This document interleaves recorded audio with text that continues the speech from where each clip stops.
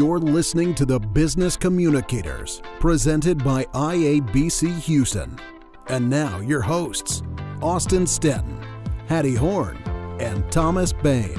Welcome to Season 3, Episode 8 of the Business Communicators Podcast, presented by IABC Houston. My name's Austin Stanton, here alongside my co-host, Hattie Horn and Thomas Bain. We are coming at you from the other side of 2020. We are finally in 2021, and you are listening to this episode, hopefully, when it's released, which is Monday, January 11th. And we hope the first 11 days of the year have been good for you. And if not, there's still 350 plus more days in the year. So just keep motivated, keep moving forward. But we're really excited to be here in 2021. And before we get things started, we do want to remind you that you can follow us on social media. Just search at Biz Communicator on all of our platforms. I think we're on everything but TikTok. I make that joke all the time. But we also have a way for you to give us feedback. You can shoot us a text message. Just send podcasts to 713-360-0133. We'll get back to you as soon as possible. We'll send you show notes, anything that you want. We'll help you out there. Also, you can subscribe to the podcast on iTunes. Leave us a review. That really helps us out. We want to hear feedback, comments, critiques, anything. Just let us know. But most importantly, we launched a website, thebusinesscommunicators.com. We will link it in the show notes below. We are going to have some amazing things coming your way over the next few weeks, and so we hope that you enjoy it. But Thomas, Hattie, how was the holidays? Did Santa bring you everything you want? How was the New Year's celebration? Did you get enough college football? How's everything going? Everything's going really well for me. I had I'd like to say, an uneventful holiday. Nothing horrible happened during the holiday, as we know. That's always a good thing. Ate more than I needed to. But other than that, it was really, really good. It's great. And now that actually living in Houston, where we were wearing shorts on Christmas Day and a cool front blew through. And so that's kind of nice to actually be wearing long sleeves at this time. I think my kiddos got everything. In fact, on our walk this morning, my daughter was like, I wish we could have Christmas every day. And I'm like, I don't think our bank account can handle that. But it's the kids' belief in the joy that you see. And I told her I'm more than happy to start wrapping presents, and some of them might be rocks, some of them might be sticks, some of them might be a Lego. But it's the joy and the smile that they have, and getting to spend time with y'all, because the margaritas were definitely very good that we got to get together and to see each other practicing social distancing. So it warmed my heart on that aspect. Yeah, it was so much fun. We posted on our social media page a photo of all three of us outside of Ninfa's. We went there. I think it was right before Christmas that we went there, and it was a lot of fun. I think it was funny. We show up at 1:00. Next thing I know, I look down at my phone. I'm like, oh, it's almost time for dinner. It's 4:30, but that's how it was when we got together. We had some margaritas. We had a good time, and we did it all safely outdoors. But we hope that you are all staying safe during these times. I know COVID-19 is definitely rearing its ugly head again, especially here in Houston, as it was announced on Thursday that the new strain, the UK strain of COVID-19 is now in our city. So hopefully the vaccines come soon. Hopefully we can be recording in person soon, but we just have to get over these next few weeks. But unfortunately, we're broadcasting this episode just a few days before the inauguration, in less than a week after chaos struck the Capitol. And if you're not familiar with what we're talking about, you probably have been living under a rock. But I think a lot of people anticipated on January 6th that there were going to be protests in Washington, D.C. for a lot of people who didn't want to accept the results of the 2020 U.S. election. And there was violence. 5 people, as of when we're recording this podcast, have died as a result of the domestic terrorism, the violence that happened inside the Capitol, people destroying property, federal property, just outright horror. And the president of the United States, Donald Trump, sent out some tweets basically egging this on. He sent out a video saying that these people were very fine people and that he loved his patriotic supporters. Social media finally took a stand against the president. I know there have been calls for years to have him deplatformed. Facebook deplatformed him. President Trump is indefinitely banned from Facebook, Instagram. The only platform that he's back on right now is Twitter. He tweeted on Thursday night an updated statement, if you will, regarding the situation in Washington, D.C. And we definitely don't want to make this a political episode. We want this to be relevant in communications and why it's important. And we kind of discussed beforehand on whether or not we should even mention this on the podcast, but we wanted to because of the communications angle and how important it is that the president of the United States, the leader of the free world, who has been addicted to social media and using that platform as a tool to reach his base, his voters, his supporters, has now been deplatformed. I don't think that I anticipated him actually being deplatformed. I don't think that I saw Facebook doing it. I don't think that I saw Twitter doing it, but it happened. Hattie, what are your thoughts? I'm like you. I didn't expect it to happen. And now that it has happened, my expectations is that he's deplatformed under that name. I wonder, is he going to come back in a different name like so many people do? They can be banned from certain platforms and things like that, but they come back. But what for me is about the words. Those words, his words, reached so many people who believe in what he has to say. It talks a lot about influence, whether it's negative, which it clearly is, and the way it was communicated. People read between those lines and they interpreted that the way they wanted to interpret it, and they took action in a way that was horrible, embarrassing, just and deadly. And that's just not acceptable as far as I'm concerned. Now, as for him being back on Twitter, I think he's going to continue to say what he wants to say. He may try to use code words, but whatever he says, the people that are a part of his, and I'm going to say it, gang, because that's almost like it's a gang, are going to do whatever he says. And that's really, really sad. People who listen to him were hurt because of what he said. People weren't hurt, they were killed.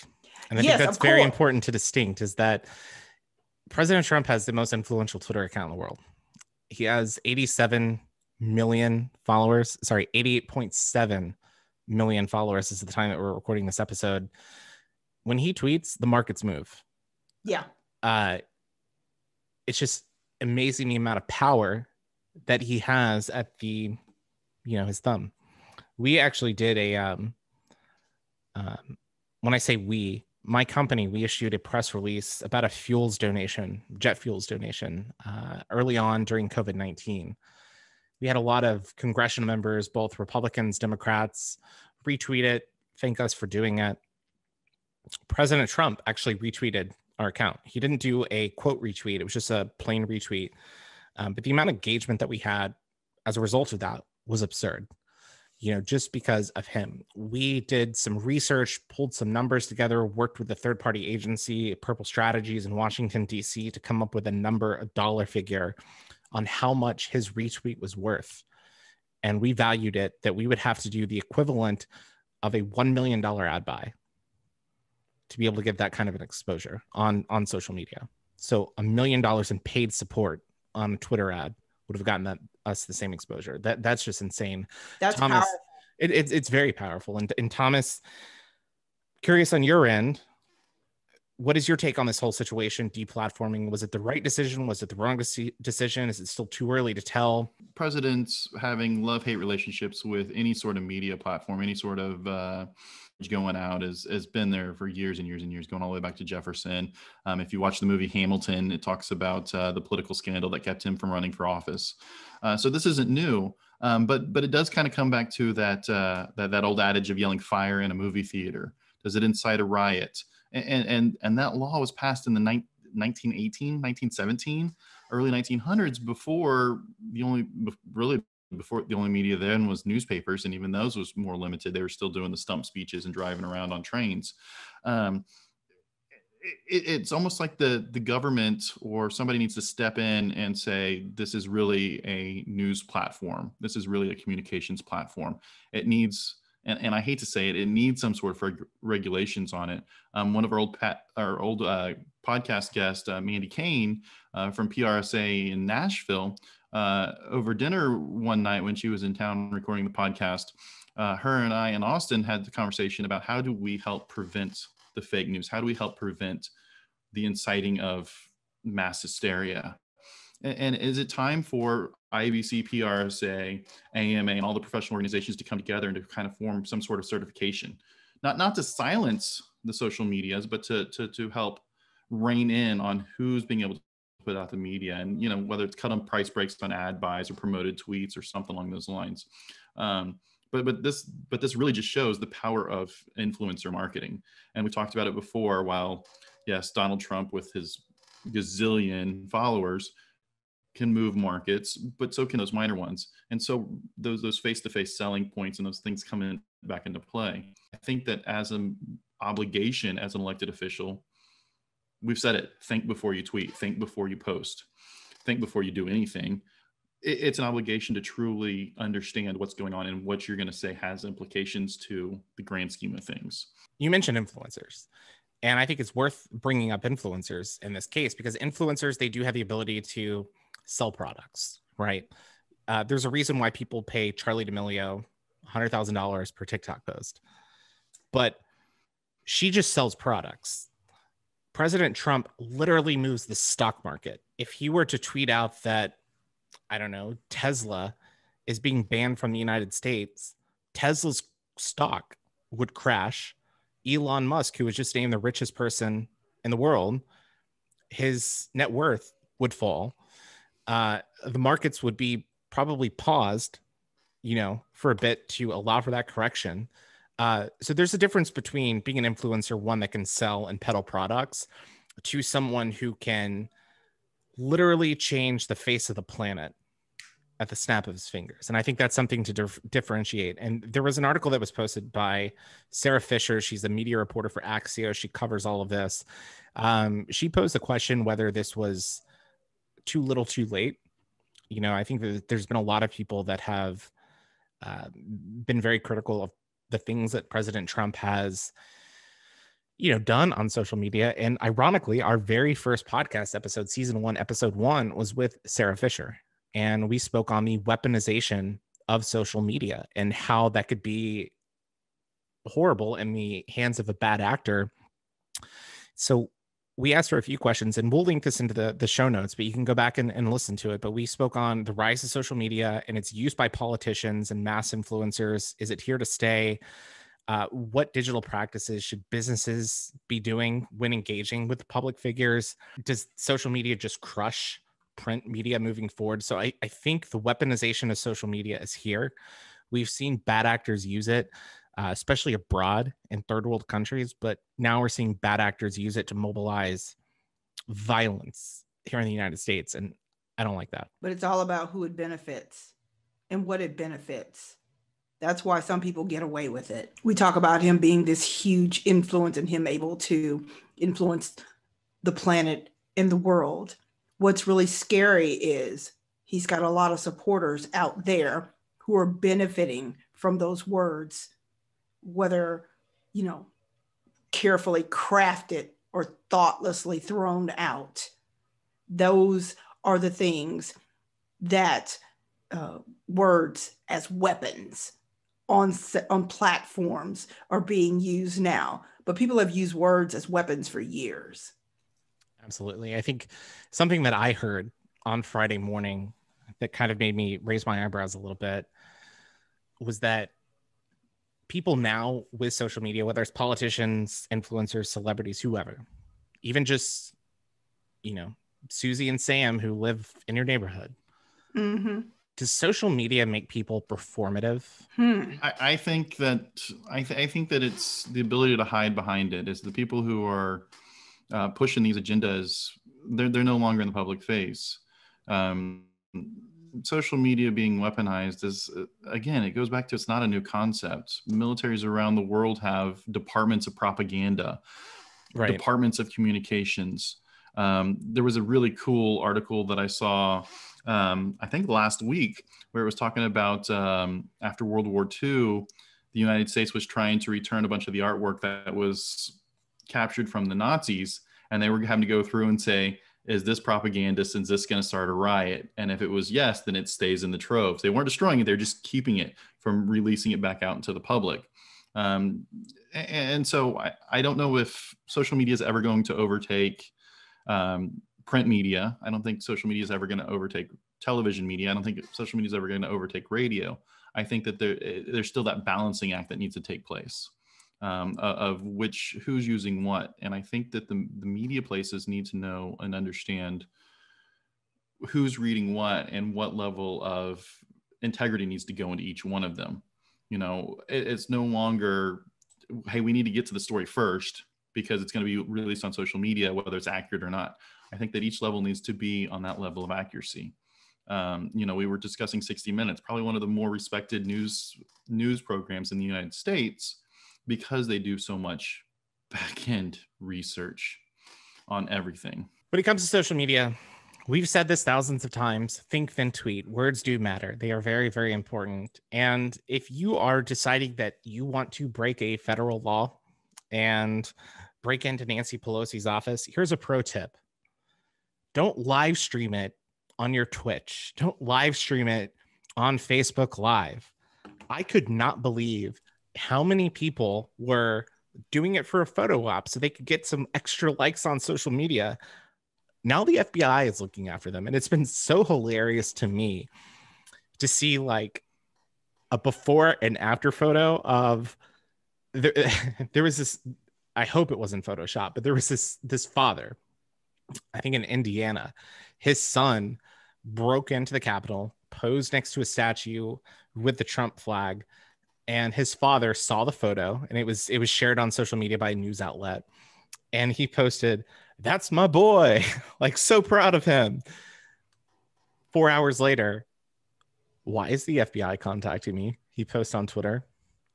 Next morning, his account's gone. So people don't realize that when you post something out there on social media, even if you think it's private, it's not private. People I don't think anybody was thinking. And of course not.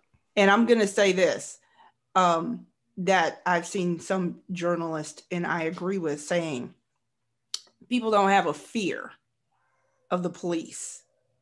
They think nothing is going to happen to them because they've never had a fear of law enforcement and people. So they feel free to put whatever they want out there. Sometimes I just think, man, social media is on ADHD. What's going on out there? People have lost their minds. But when you don't have a fear of what you communicate or the words that you say or the fact that you need to think before you tweet, it's not going to matter. It's interesting because, I'd like to see the average age, because I know I've mentioned several times, not just to y'all, but just in general, that I'm so glad that when I was growing up and in college, that camera phones were not a thing and other stuff. Not that I broke the laws, but it was just one of those things that stupid kids doing stupid kid stuff.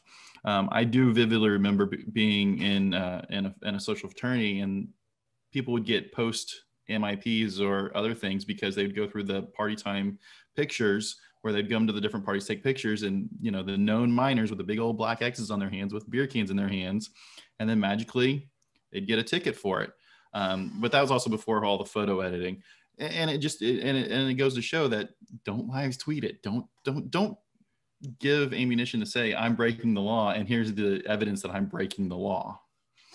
And I know that people do that all the time. I think sometimes that's a negative thing. Sometimes we're too open and we want to share our lives too much. And I think that's sometimes a bad thing. I mean, I think there are things that we should keep private. You look at Joe Rogan, for example. He is a very public person when it comes to his podcast. His wife and 3 kids, like nobody knows anything about him because he keeps his family life private. I think that's commendable. Even though he has such a massive, massive audience, he's still able to maintain that level of privacy. I remember in college, we would drink, we would drink on weekends, even when we were underage. Sorry, mom. Sorry, dad. But any type of photo that was taken, we weren't taking cell phone photos because nobody had cameras, but the point and shoot cameras. If anyone was taking a photo, you always do this move where you put the drink behind your back. I think that was something that we did. We were cognizant of that 10, 15 years ago. And I just don't understand why people are so open to sharing every single moment of their lives. Because the platforms allow it, Austin. Operative word, it's called social media. They create them to be social, and people literally use those, take advantage of that, and they're not thinking about that. We can talk about, there are adults old as Methuselah out there putting everything, including, their dentures, out on social media, because there's just no thought or consideration for other people. Because I can do it. I have the platform to do it. Here it is. Boom. I'm putting it out there. Thomas was saying something about regulating how we communicate out on social medias, but you're also going to need to think about, do you rebrand what the platforms are about? So that's a whole nother conversation. And I was going to go back about, Austin's statement about hiding the beer behind your back, or making sure there's no beer in there. There are certain things that I personally enjoy watching that I know that they're breaking the law, like the Cannonball Run the record was broke like twice during the pandemic because there was nobody on the roads. If you haven't seen the movie, I recommend it. And also there's an underground live Cannonball Runs where they actually try to do it, and the record actually just fell a couple months ago twice. But media and technology is so cheap. We've said that about the AR and the VR and the flight simulators and everything. Is that it's in Congress right now about breaking up Google and breaking up Facebook. Twitter's being thing. It takes a snap of a finger and a high school teenager kid, or even a junior high kid, to create a new social media platform. It's not as hard as it used to be. The computing power is phenomenal in our phones. So it comes down to, but when they start to try to monetize it, I think that's where we have to kind of step in and say, okay, this is what's going to go on. The number of followers you get, you're always going to have those followers. But for businesses, you're going to pay to play, and it's the advertising, and it's the media, and it's when the media jumps onto a falsified article and it just snowballs. A small little tweet, a small little Facebook post gets some traction, and then the media gets it, and then it just gets a bigger traction, and then it gets more traction, and gets more traction and more traction. I think that's where the challenge, and I think that's where these companies should be looking at how, not how to regulate it, but just how to make it a safe place, a safe platform. Yeah, social media can definitely go unchecked, and rumors can run rampant. We've seen rumors spread like wildfire on the platforms. We've seen even this week, you look at the rumors surrounding Kanye West that are spreading because of TikTok. I mean, it's mind-blowing to me to see some of these rumors about him and an alleged affair.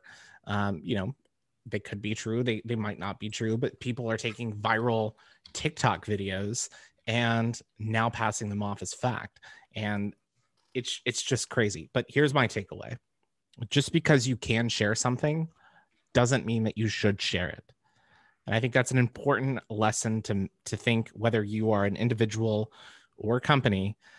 And this last week, we also saw companies make some pretty huge mistakes. And one of the companies was Pizza Inn. And you might be wondering, why are we talking about Pizza Inn on the Business Communicators podcast? Well, they decided to insert themselves into a conversation in which they had no business getting involved in. And on Tuesday, I think it was January 5th, they issued a press release via PR Newswire, which cost $2,800 to be able to issue a press release on that platform. They sent a release weighing into the election and voter fraud. And they said, quote, "Millions of Americans believe that widespread voter fraud may have changed the results of the presidential election. We believe this is probable, but the fact that we can't say for certain is what concerns us most." They go on to further say in the press release they are not constitutional scholars, but then proceed to give 6 things that they would do to change how we vote in this country. What the hell was Pizza Inn thinking? that they didn't have enough pineapple for their pizza. Who knows? They weren't thinking clearly, that was for sure. I think what gives me pause is that for them not being saying they weren't an expert in this particular area and then proceeding to tell folks how it needed to be done. So many parallels to, were they playing a part in this whole week's chaos and cray-cray that went along too? I looked at their share price information, and their parent company, Ray, they are a publicly traded company. They have been delisted twice in the past 6 months by NASDAQ, and their same store sales for the last quarter fell 22%. And I know that the general restaurant industry has been hurting, but takeout and delivery like this hasn't been hurting. If you look at their competitors, such as like Papa John's, which we discussed earlier in season 3, their same store sales are up 20% during that same time period. So I think this was a publicity stunt that just, the timing couldn't have been more awful. And I saw the same news about them getting delisted off the NASDAQ. And the reason they're delisted is because their share price fell below $1 and it stayed there for a long time.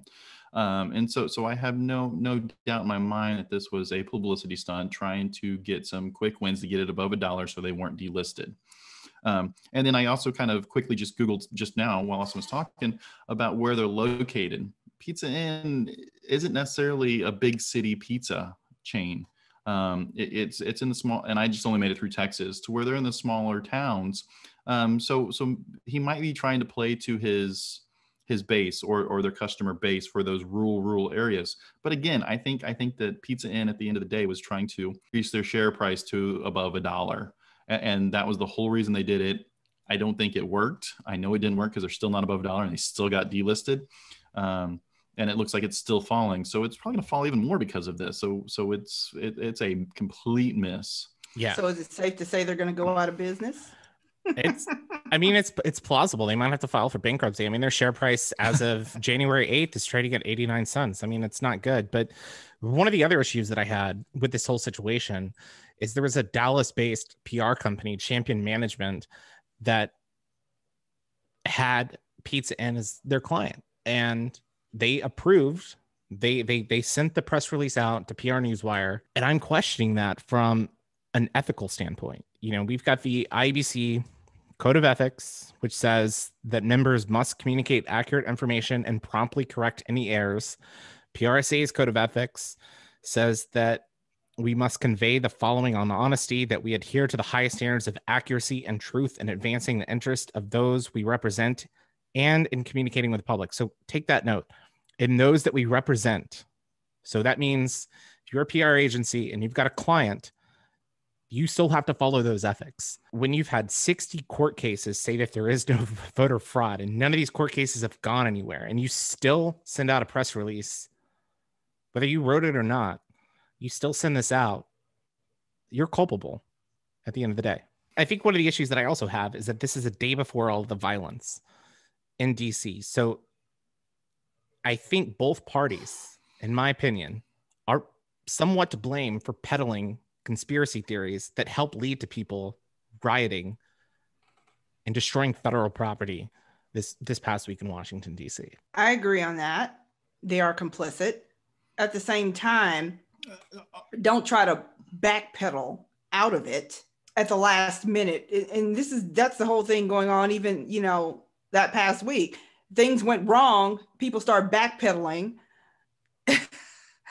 trying to distance themselves from the situation because whatever they tried failed fast. Yeah. Sometimes you take a risk like a publicity stunt and it backfires in your face. To me, it blows my mind. And Thomas, I know you were trying to jump in there. A couple things. First off is we're in the First Amendment. I've mentioned earlier in this podcast about certifications and licensing and et cetera, but there's no hard, fast rule that a PR firm or an advertising firm has to be a member of the reputable organizations, whether it's PRSA, AMA, AdFed, IABC. And so do they really have to follow those guidelines? The answer is really no, but should they? Yes.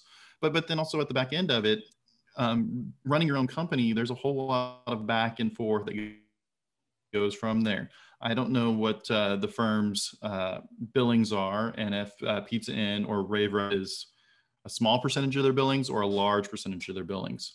And then also, there might be some sort of opt-out clause, because if you're hiring a PR firm and you have a PR firm on retainer, they're there for crisis management. And so you don't want them to be able to say, without cause, we're gone. And so I think that at the end of the day, the owner of the PR firm needs to really sit down and look at their portfolio of business. Do they have the right mix? Do they have the right ethos? Do they have the right clients they're going after? You hear so many people saying, we're not going to take the sin stocks, the tobacco, alcohol, firearms, petroleum, et cetera, blah, blah, blah, blah, blah.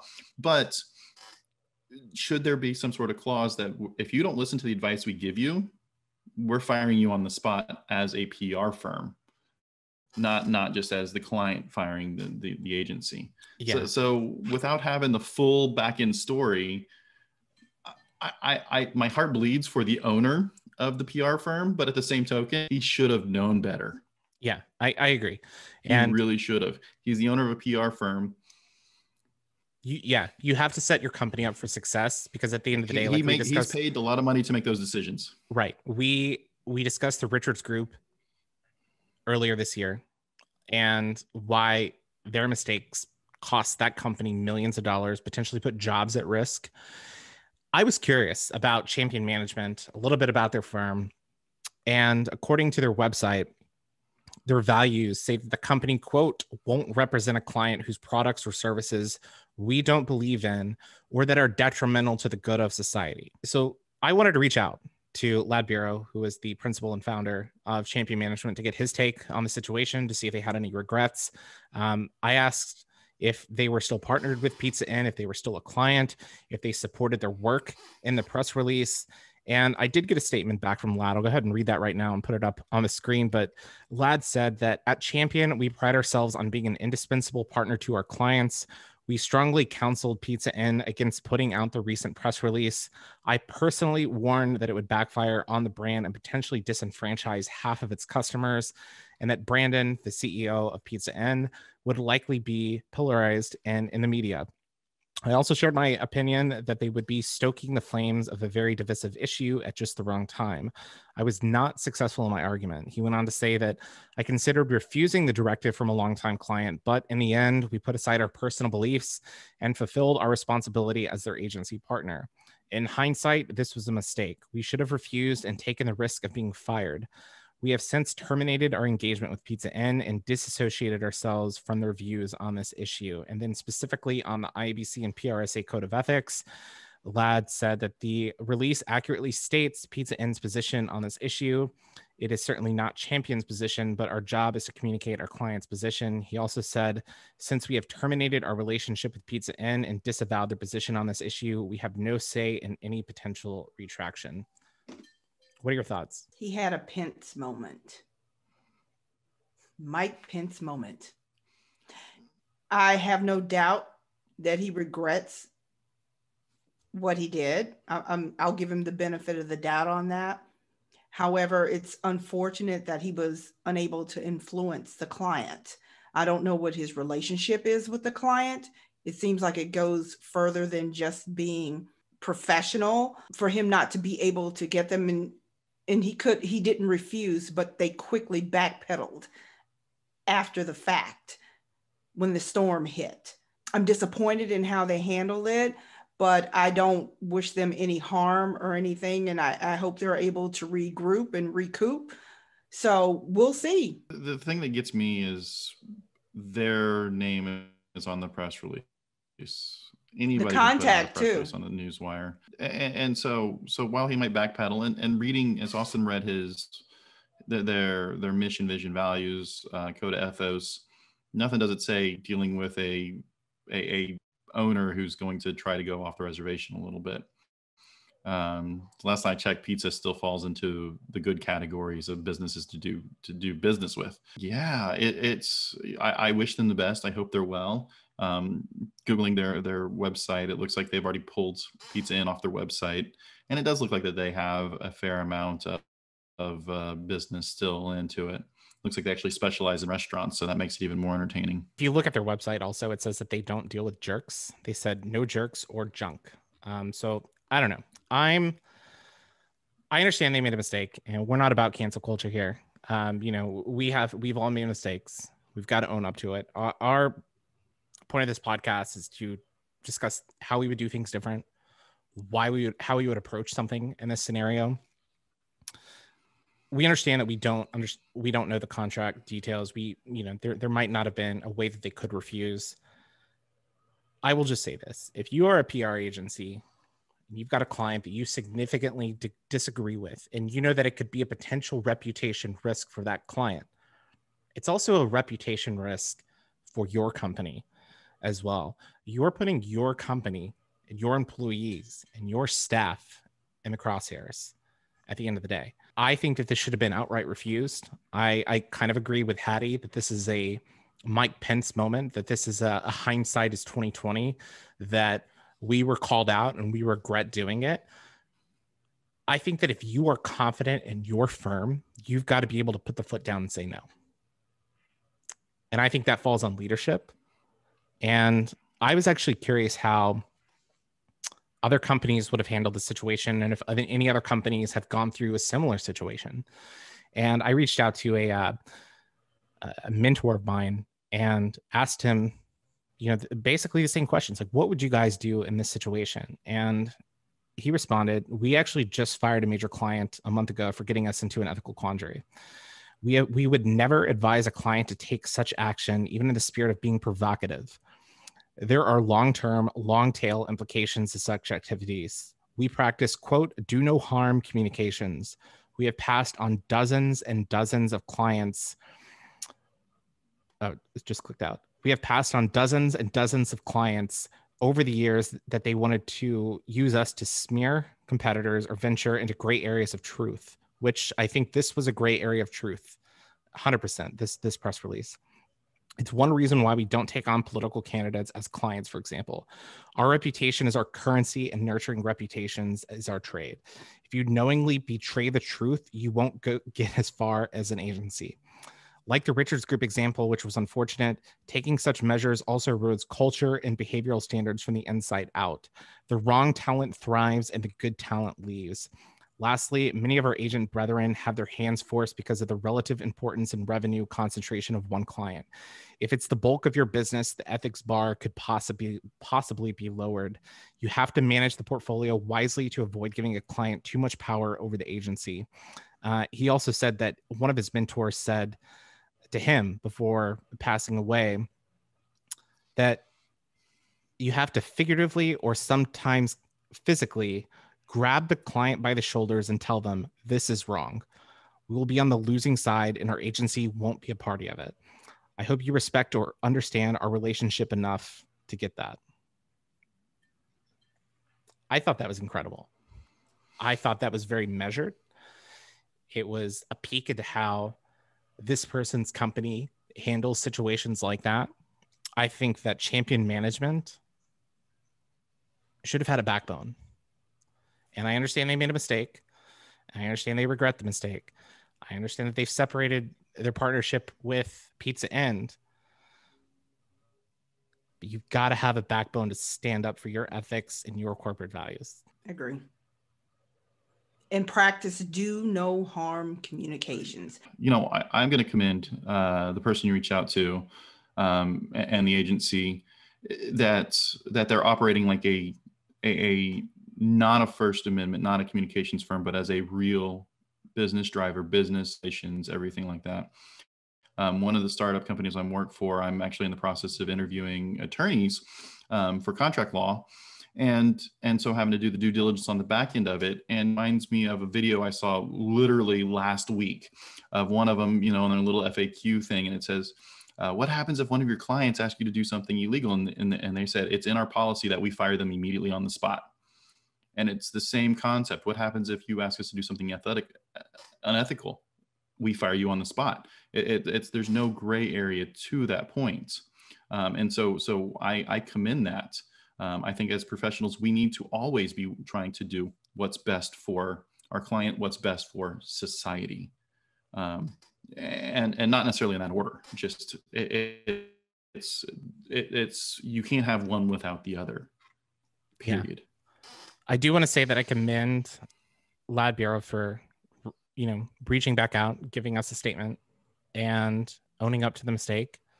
I think that is admirable of him. I just hope that they can keep that in mind moving forward. That sometimes your reputation matters more than anything else, and you can't associate with companies that are pushing conspiracy theories like this. It's the same thing of if you get in a car and the person driving is drunk and you don't do anything to stop it, even if you weren't driving and that person got in a wreck and hurt somebody, you're still responsible. Like legally, you might not be responsible, but at the end of the day, you could have stopped something. You could have stopped something bad from happening. So my advice to Lad is, again, thank you for giving us that statement. Pause and think moving forward. What is best for my company? What is best for my people? What is best for my reputation? Don't get into any situations like this that could lower your credibility as a company. Well, I'm not going to give him any advice because he looks like he's old enough to know better. However, again, I do agree, thinking before doing something. And I don't know what he was thinking. He trust your gut. He said he had a gut feeling. If you have a gut feeling about something, don't do it. I'm going to give him a little bit of praise, just because during the whole Richards Group thing, we said, as an agency, as an advisor, it's a bad news day when your name is more of the story than your client's name is. And outside of us being professionals, I don't think many people are tying the dots between his agency and Pizza Inn. So whether that's because the media got distracted with something way bigger, taking over the government, or if it's a very strategic play. I'm only commending that he's not the story outside of us very targeted professionals who can read between the lines. So you Google it, it's really hard to find that from his agency released the press release. And again, it might be dumb luck, might be planned. It's just a happy coincidence on him. And so I'm going to give him a little props for that. We're going to tell him he's shrewd. I do think it's a little bit of luck. I do think it's a little bit of luck because the press release ultimately was pulled from PR Newswire.